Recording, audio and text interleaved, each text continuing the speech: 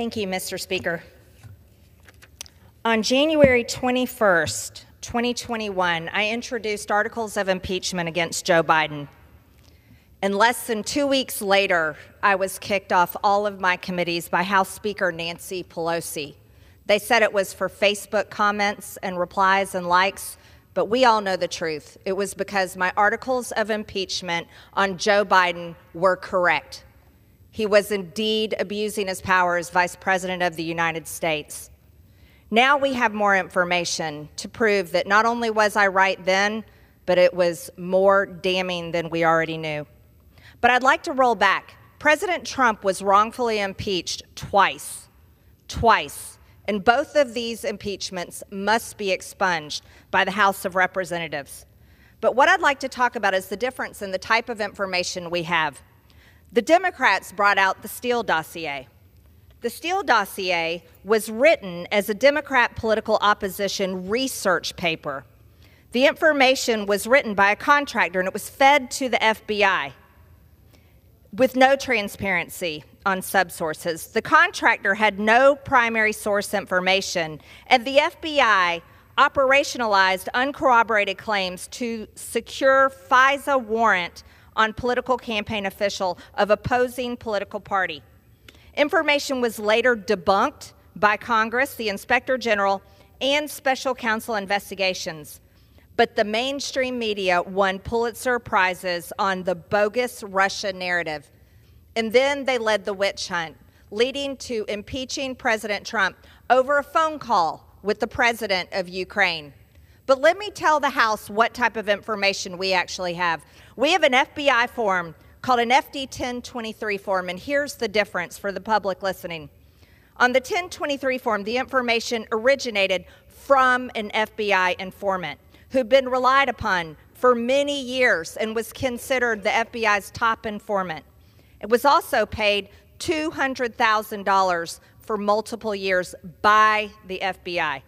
Information was written by the FBI agent in official FBI form and relied on no additional subsources. The FBI informant was a direct eye and ear witness to the information provided. The FBI apparently took no action to further the investigative claim. The FBI has refused to describe any investigative steps to assess the investigative information. Therefore, it has not been debunked, despite White House's lies and false claims.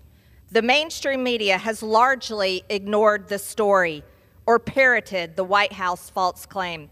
What does the FD-1023 form tell you? I'll tell you exactly what it says, because not only have I read it, I also have it in my possession right here. And this is a form that the entire American people, the entire public should have because it's unclassified.